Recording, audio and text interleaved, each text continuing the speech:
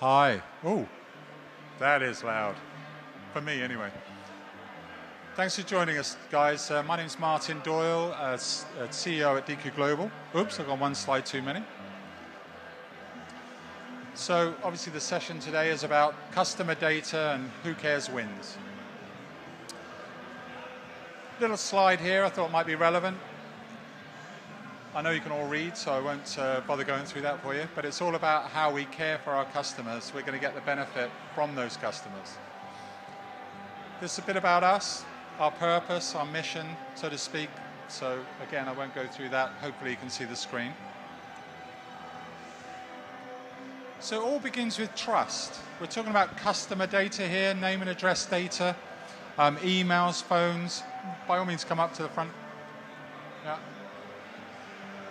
Helping people achieve better customer data for better outcomes and better decisions is really what this is all about. And like we say here, once you've broken that trust, it's like a crumpled piece of paper. You know, you can iron it all you like, it's never going to be the same, right? And so why is customer data so difficult to manage? Well, there's a number of reasons. It's very difficult to store easily. It ends up in different places, the standardization and formatting, and unfortunately we have people, probably our worst nightmare, who do everything to get around data standardization rules. Now, we look at this as a kind of data management ball of grief. There's all kinds of challenges around storing and managing your data.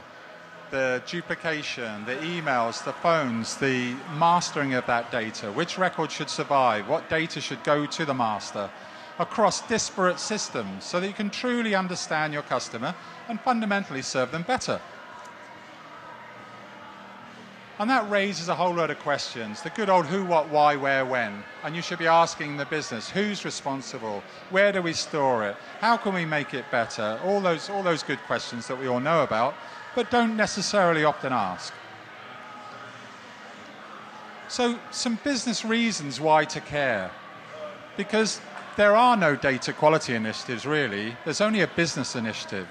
And those business initiatives are more money, less waste, and mitigation of risk in your business. Especially if you're in the financial services space, GDPR we know all about, de-risk your business by having higher quality data. It's a bit like a disco here. Hopefully you can hear all right. We've got a picture here of an iceberg, and you can only see above the waterline, right? So in a business, often, the executive team only see around 4% of the challenges that the business is facing. Right down at grassroots level, the guys working with it, they know what's wrong with it. But escalating it up to the people who pay for it to be fixed is always a challenge. So we came up with this leaning tower of data concept, where you're probably familiar with the traditional DIKW sort of diagram. But we have a data foundation, and hopefully it's a nice vertical stack. We're going to build our stack on this. So that's your application data, your reporting, your analytics, etc. But the problem is that it's being built on a foundation that's broken. And when it's broken, you go off at a deviation. If there's any golfers amongst us, if you're standing on the tee and you hit it offline, you're in the woods, right? Yeah, I see some nods. So it's all about making sure that your data is fit for use and it's not built on a broken foundation. Otherwise, we get this distortion from the truth. And when we do that, we make some very bad decisions with a high level of certainty. And that's a problem for the business. Everything in that triangle effectively is waste. You're probably familiar as well here on that 110, 100, we've made it to the 1000 principle, where basically at point of capture, that's the time to fix it. Fix the source.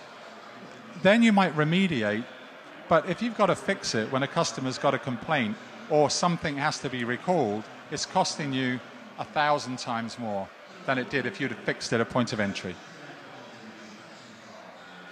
So why does marketing specifically care as a sort of use case here? We've got a scenario where we've got, on the left, we've got average quality, and on the right, we've got higher quality data. And as we step through, you can see that we have incorrect data versus more correct data.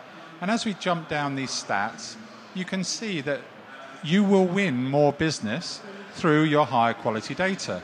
Now, you might say, well, I've only made 6 sales. But actually, you've upped your revenue by 50% by improving the quality of your root cause, your root data. So it's all about fixing at the root cause. So I'm sure all of you are familiar with the Dataverse, of course, that everything's sitting on. Well, our technologies and platforms actually work with the business applications and the data within those business applications, and of course affect the underlying Dataverse.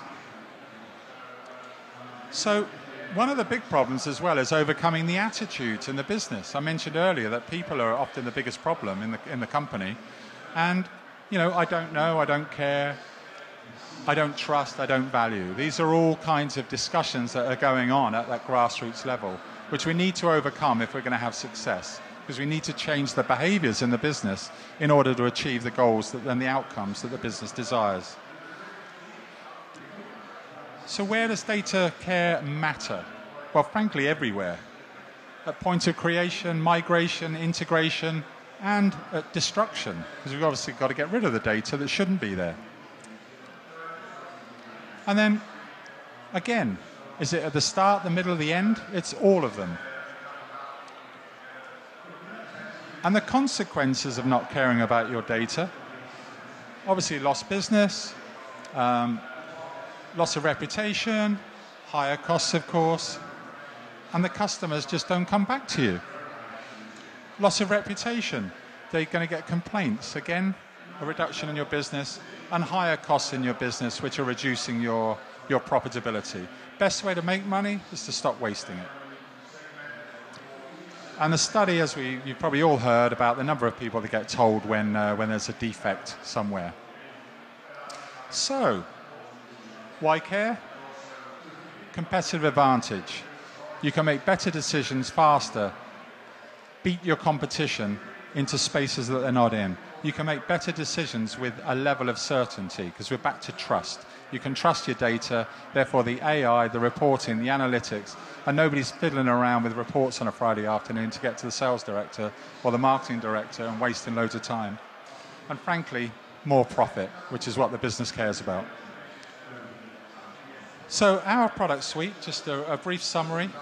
We have a suite of products that help organizations with cleansing through APIs, through products, and are as simple as add-ins to Excel that help you fix emails, phones, addresses, get reference data, credit risk information, identify ultimate beneficial owners if you're in the financial space. So a wealth of reference data, as well as being experts in integrating and migrating from on-premise to online or external applications, because some applications are not even Microsoft that you can move things into. So that's really us. Somebody does need to care, and it's about better data, about better information, drives a better business, and somebody needs to care, as I say, and it needs to be you or us as in the business. And if you really want to do something, you'll find a way. Otherwise, you'll find an excuse. So that summarizes it for us, very brief. Hopefully a high-level discussion there.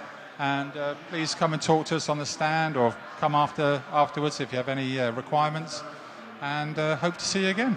Thanks so much.